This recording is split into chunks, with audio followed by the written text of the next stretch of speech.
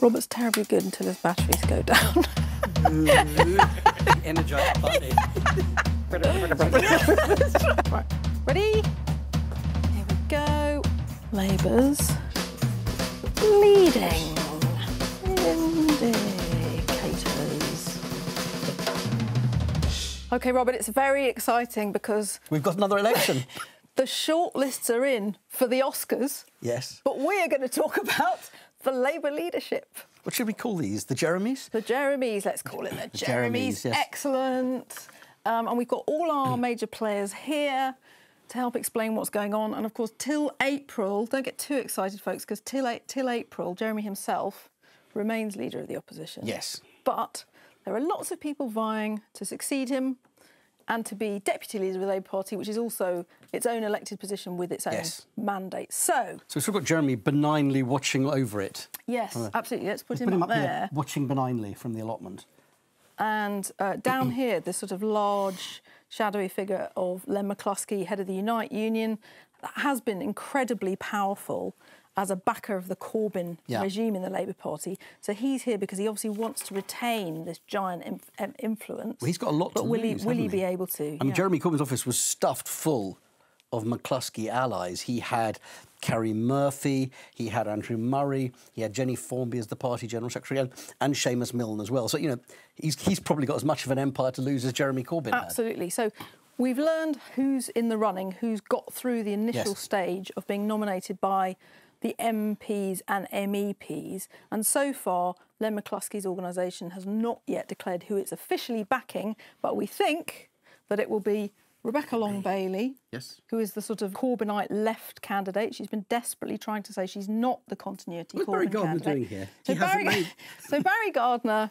Look, we were cutting out all the faces. Yes. At the point where we were cutting out the faces, Barry Gardner was thinking about standing. He didn't make it. Yes. There will be no Gardner's question time, sadly, so bye-bye, Barry. OK, Rebecca Long-Bailey, Shadow Business Secretary, very, very close to Jeremy Corbyn, but she's not out in front. No. When this contest began, when it was clear that Jeremy Corbyn was gained, lost the election, the left of the party, the Corbynites, needed a flag waver. Rebecca Long-Bailey had been in place for a long time as their next generation candidate, a protégé of John McDonnell. She was the one they were all pinning their hopes on. But it did feel like it's come a bit too soon for her. She's only been in the Labour Party for 10 years, and only been in Parliament for 5. She's perfectly able, but she is still learning the way.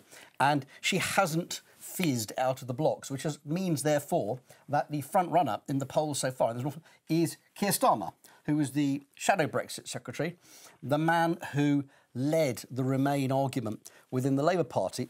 The fact that he is the front-runner may not be entirely coincidental to the fact that all of the Corbynite left are saying what they need is somebody who's not from London, not a man, and not a Remainer. So you could see that in a runoff between these two, those criteria would favour one candidate. They would. But I think we should just emphasise quite how far out in front Keir Starmer is at the moment. So when you look at the nominations You've been from specifically told not to make this crib sheet visible, haven't you? Oh, God, I'm a reporter. I've got a notebook. What do you want me to do? So Keir Starmer has got 89 nominations from the parliamentarian. What, 202, isn't it? Yeah, but it's plus the MEPs as well, yes. remember? Rebecca Long-Bailey has 33.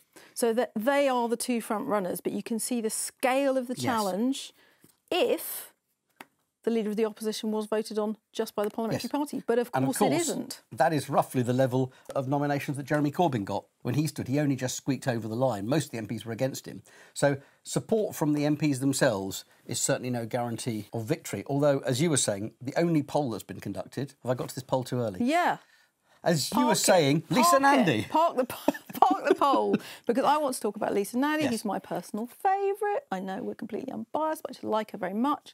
And also Jess Phillips got through. Let's clear the deputy leadership candidate. Yeah, let's get the deputies out of the way. Len, I'm putting you on the floor for a minute, Len. Don't take it personally. Clive didn't make it either. Clive. No, but talk about Clive, because you liked him. I like him personally. I think he's interesting and clever.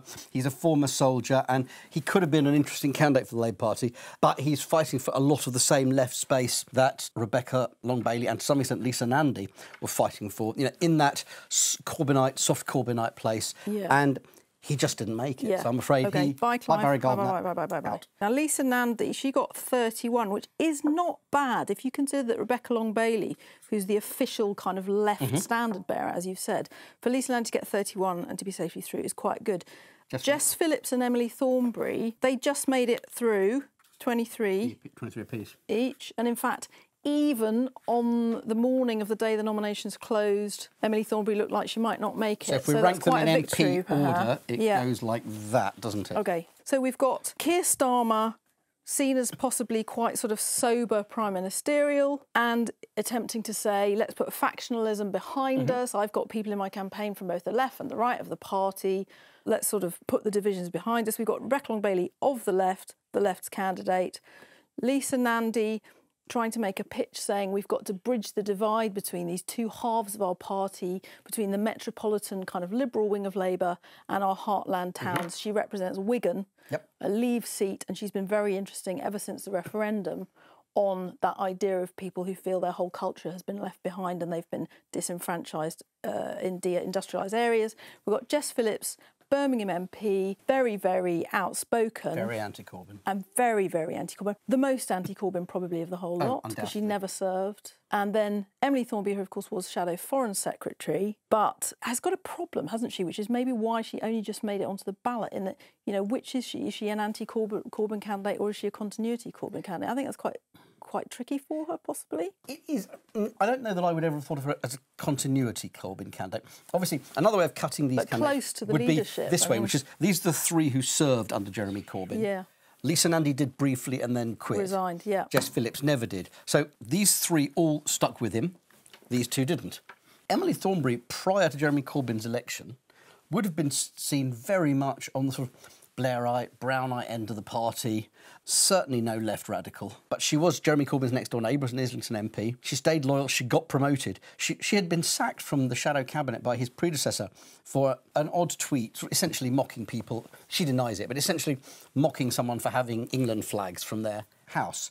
I think her problem fundamentally is that she's appealing for much of the same territory that Keir Starmer was appealing for. You know, well, she's another North London lawyer apart from anything else. That's also true. There's a lot of lawyers. Those are all lawyers, aren't they? The more mainstream, loyal to Corbyn group, who are absolutely not Corbynites, were pro-Remain, did oppose the leader on some of his more extreme positions, but she's essentially been blown out the water by Keir Starmer. So far. So far, that's right. I mean, it's true. I think everything we say, you know, we've got till April, and look what happened in 2015 when Jeremy Corbyn was elected. That's absolutely true. He came from nowhere. But it is quite hard to see the space that she carves out for herself in this campaign, because Keir Starmer has made a lot more of the running in the sort of centrist, safe candidate position. And if you want a real anti-Corbynite, you've got Jess Phillips. Lisa Nandy is sort of quite, as you said, I think a very interesting candidate who, had she not walked out of the Jeremy Corbyn shadow cabinet, would probably have been a very, very strong contender. Speaks to a different demographic, doesn't speak to sort of all the criticisms of London lovies. So I think, like you, that she is going to be a more significant figure in this campaign. I think Emily Thornberry's got a lot of problems. She's been beaten to the punch by Keir Starmer, and I don't know that she'll recover. The other thing is, though, so you described Keir Starmer as leading the anti-Brexit charge for Labour.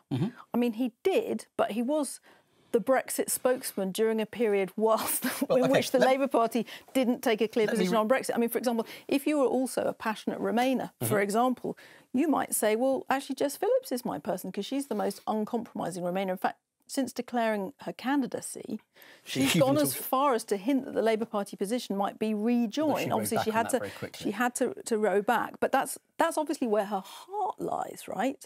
Whereas Keir Starmer, in his very lawyer-like way, has been treading a fine line between the Corbyn leadership and the Remainy membership for his whole time in the shadow cabinet. I think, you know, when you are judging and criticising any of the people who are contestants, you have to allow analysing. You have to allow for a certain fact. Number one is they're going to be members of the Labour Party, so they're all going to be people who who wanted the Labour Party to win the last election, even though it was led by Jeremy Corbyn. All these people campaigned to make Jeremy Corbyn Prime Minister in one way or another. People who are most hostile to Jeremy Corbyn say, especially of the three who stayed in his shadow cabinet, well, they're ruined by this, they were part of the problem, they didn't stand up and fight. I think at some point you've got to say, look, there are people who, in the Labour Party, who decided that it was better just stay in the tent and wait for their moment to pull the party backwards. And I think you have to give them that much in this contest. With Keir Starmer, and that comes to the Brexit point you were making, I think Keir Starmer's view was, I need to be in the room, fighting the argument, pulling the party towards what I, Keir Starmer, consider to be a sensible Brexit policy. Nudge, nudge, nudge. Yeah, his position was we ought to back a second referendum. That was the party's position in the election. So, for good or ill, he did win that battle. So something else that obviously proved a huge problem for the Labour Party morally as well as in the election was the anti-Semitism crisis. Keir Starmer has been very forthright in saying that he signs up to all of the demands of the Board of Deputies of British Jews. But it was very interesting the way it happened, though, wasn't it? Because it became impossible for them not to sign up. So that's a break with the past for the whole slate. Yes. Emily Thornton was remarkable. She wrote a piece for the Jewish Chronicle where she said the Labour Party needs to get down on its knees and beg forgiveness, which seemed excessive to me, you know, as a campaigning position. There will be florid language in the next 4 months, I can tell you. But, all of them understand what a major problem this was. The only one I think who's got problems on the anti-Semitism issue is Rebecca Long-Bailey, not because I think she has any particularly bad form on this, but because she was so unquestioningly supportive of Jeremy Corbyn all the way through this process, didn't really push back against it in any way that we're aware of, and therefore is seen as a genuine backer of him during these problems. We know that Keir Starmer, we know that Emily Thornberry, even in shadow cabinet, did raise concerns and push back on these issues. So this is interesting, isn't it? Because our fellow journalists have been having a really fun time asking each of them in turn, how many marks out of 10 would you give Jeremy Corbyn for his leadership, having lost the 4th general election in a row for the Labour Party? Rebecca Long-Bailey said 10 out of 10, which is going to hang over her, arguably, for the whole leadership contest. Emily Thornberry did a wonderful kind of 3-part answer. I think she did 2 out of 10 for anti-Semitism, 8 out of 10 for firing up the membership, and 0 out of 10 for winning elections, which is, you know, hard to argue, really. I think these were sort of like pretty low, weren't they? I can't remember. I think Jess Phillips was quite tough. But interestingly, of course, Keir Starmer, when asked this awkward question about the dear sainted Jeremy, refused to answer. Now, that, of course, is the right way to proceed if you want to be leader of the opposition and indeed Prime Minister one day. You have to know when to put people like us in our place and not answer an embarrassing question. So that was probably quite a good sign of his capacity to handle himself, do you think? Or it's a strange thing, isn't it? Because it wasn't a difficult question to dodge. The "I'm not playing scores" was the obvious answer, as you say. Jeremy is a colleague and a friend. I wouldn't possibly... anybody who thinks they could be Prime Minister to be good enough to swerve that question. And I think Rebecca Long-Bailey's error was not just saying 10 out of 10, it was walking into the trap in the first place. It showed her naivety at 2 levels. Yeah, a bit callow. That's why it was no good. After she'd made the mistake, everyone else had time to think about what they would say in response. So Emily Thornberry's trick was to answer it in such a complex way that people have forgotten what she said. I'm just going to mention it because I like it, is that Emily Thornberry started to talk about herself as a tough old bird, because apparently that's what Len McCluskey called her. And she's sort of taken that as a kind of excellent, useful piece of personal branding, a bit like Theresa May adopted bloody difficult woman, because she's going to need something to sort of break through.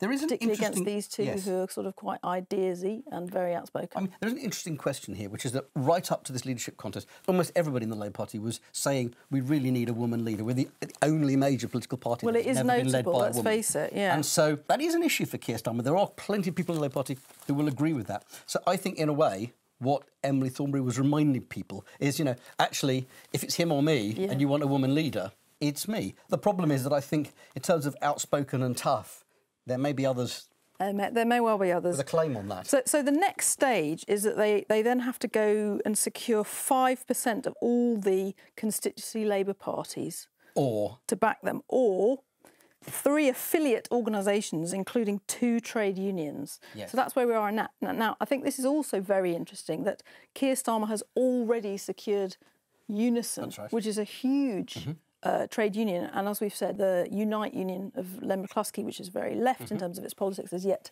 to declare.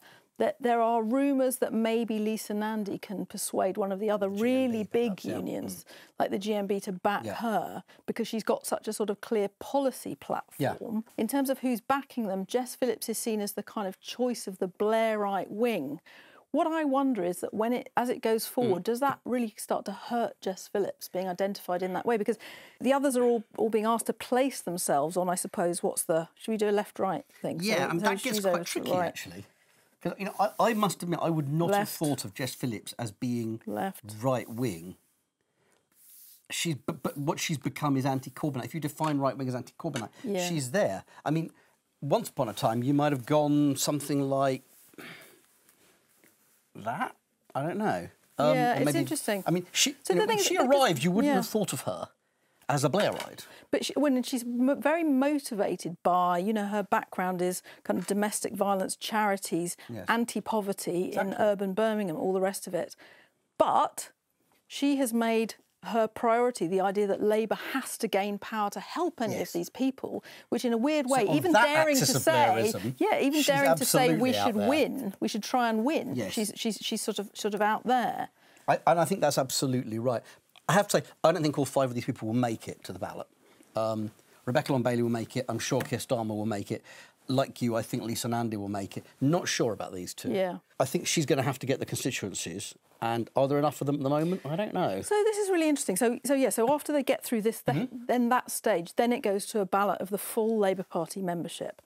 And what's been very interesting about the only polling that's been done so far was very intelligently done. It was done by the Queen Mary Politics Department, Professor Tim Bell, and they didn't prompt with names, so it's really useful because it's not just popularity, it's also name recognition and how well known they are. And what was interesting is that Jess Phillips's name came up a lot without prompting. Yes. On that measure, Lisa Nandy did really, really badly and has very low name recognition. But, of course, Jeremy Corbyn was not mentioned spontaneously by members. And as I recall, Don't Know is still the top. Don't Know is still the top. So I think all political surveys, of course, Don't Know wins. But what that really tells you is that the membership is open to hearing from these people. Yeah. And I think it has relatively few preconceived views on any of them, apart perhaps from Jess Phillips. And she could still surprise them on the upside by her passion and her charisma. And her charisma, yeah. But, of course, Keir Starmer was out in front again. Yes. Any of these candidates, if they make it through to the ballot, they've got an audience that wants to hear from them and is persuadable. So, and I think this is where the other problem for Rebecca Long-Bailey comes in, is that she'll have the left, which is in control of the party, on her side. But when it comes to the party leadership, you have to have the charisma and the wow factor that pulls you over the line. Because it's not like some of those internal elections that Momentum can organise where they're running slates for people you've never heard of. This time, the members will have their own views of these candidates. OK, I'm glad you mentioned Momentum, because, of course, apart from the unions, Momentum is not an official affiliate organisation of the Labour Party. It's separate. But it's announced that it's going to ballot its members on who it should back. And that could be quite interesting because, of course... It's quite an Albanian ballot, as I recall. Well, we shall see. It's a consultation of a sort. And, you might expect... the decision to back Rebecca Long-Bailey? But Momentum itself was split, right? Because John Landsman, who's the founder of Momentum, he's actually in charge of Rebecca Long-Bailey's official campaign. Yep. But Laura Parker, who's the other very senior person in Momentum, was backing Clive Lewis and is very disappointed to see Clive Lewis drop out. So I think it'd be really interesting to see whether Momentum, in a way, tack left as many expect them to, or whether they might, quite a significant number of them, break, for example, for Jess Phillips, who's well known, seen as a fighter, good on telly, arguing the Labour case. I think one of the key issues that is really interesting so far, and I wouldn't expect it to be any other way just yet, is that very few of these candidates have actually articulated where they are in a policy position. You've got quite a lot of them are just saying, I said very few, didn't say none. What I'm saying, Keir Starmer, I think I'm informed, Rebecca Long-Bailey saying, what we don't want to do is throw the Corbynite baby out with the bathwater. There were problems, but, I'm not looking to oversteer us. I think oversteer is the word, the other way.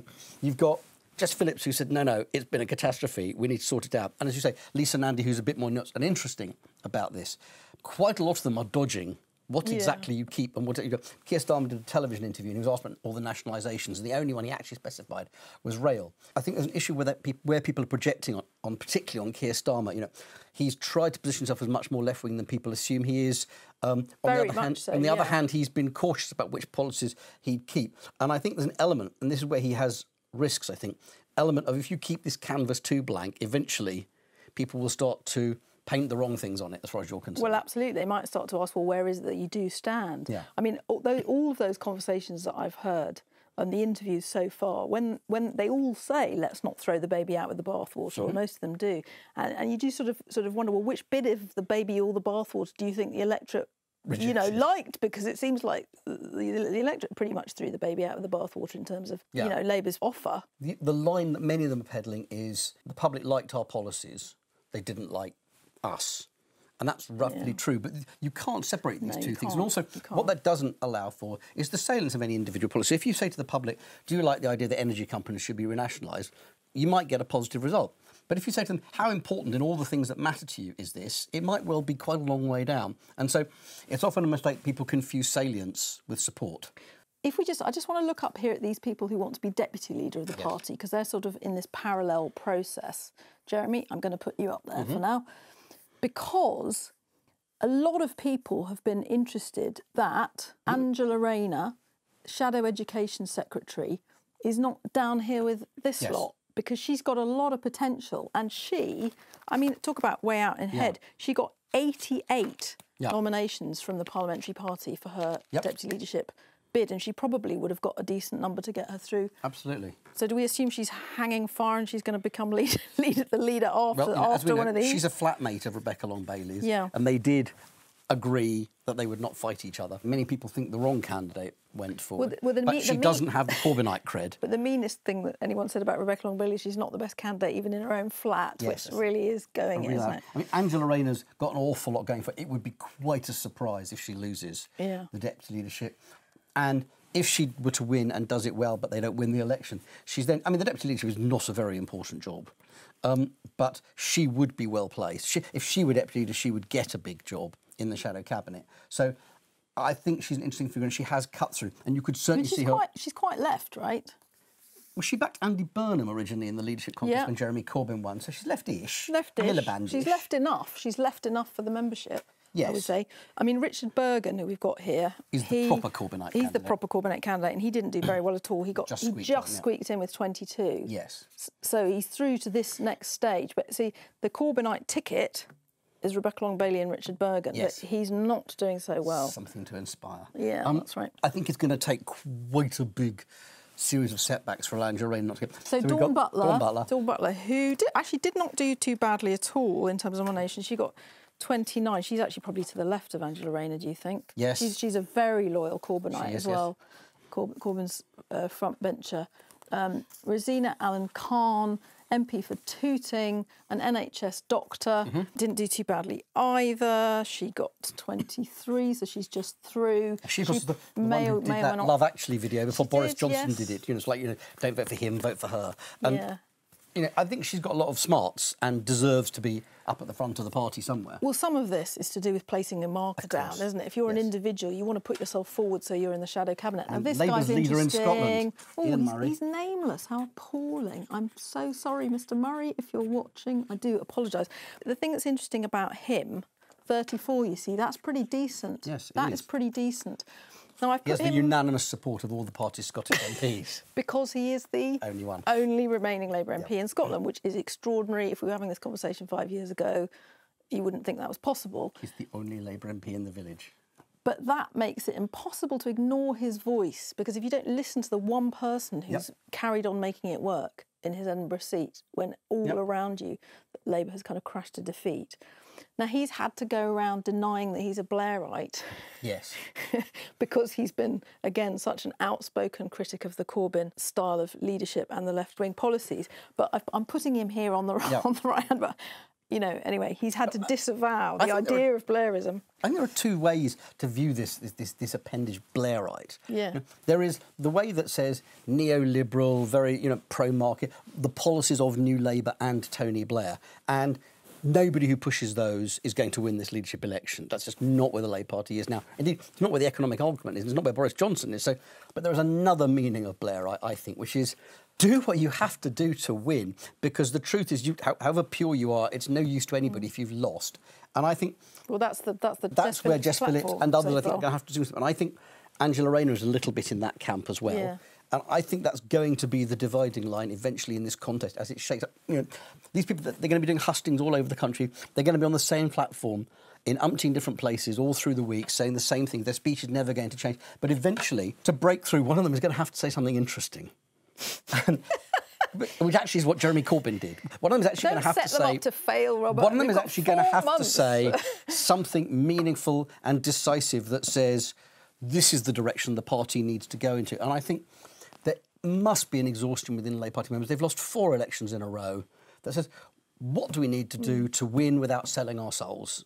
And I think that's where victory will slowly... And the other thing they need is somebody who can actually cut through, because it's very difficult being leader of the opposition in a parliament where you have nothing close to a chance of defeating the government. But they're not going to be making the news, are they, by threatening a defeat for the government? They've got to find other ways of damaging the government and being listened to. And I think they're going to find that quite... It's going to come as a shock to them. Labour hasn't been irrelevant in Parliament since 1987 or something. So they're going to find it quite hard to make themselves heard. And they're going to need people who can cut through. And that's where I think Keir Starmer's biggest weakness is. For all the professionalism and competence, and there's lots of good reasons to support him, he's not the most exciting candidate. So I will conclude by saying that when Tim Bale and his crew did similar polling in 2015, as they've done with this lot in the last few days, Jeremy Corbyn had less name recognition and less level of support than even people who are currently running for deputy but not for leader. So it really is all to play for. 4 months of hustings. Yes. So I guess by the end of it, we're saying that it could actually be any of them, because although Keir Starmer is way, way out in front, it's a long process and it's potentially quite an unpredictable process. We don't yet know about lovely Len and where his support's going to go, although clearly he would probably want them want it to be for Rebecca Long-Bailey. But will that alienate the membership? They've seen him back Jeremy Corbyn into a disastrous corner on policy and positioning. I think the arguments, you've got most loyal to Jeremy Corbyn, probably the most charismatic, most obviously exuding managerial professionalism. And most ideasy. Dark horse ideasy candidate. And I don't think Emma Thornberry's going to make it, so... something else. Yeah, something else. Something else. Well. Let's do this again in a few weeks.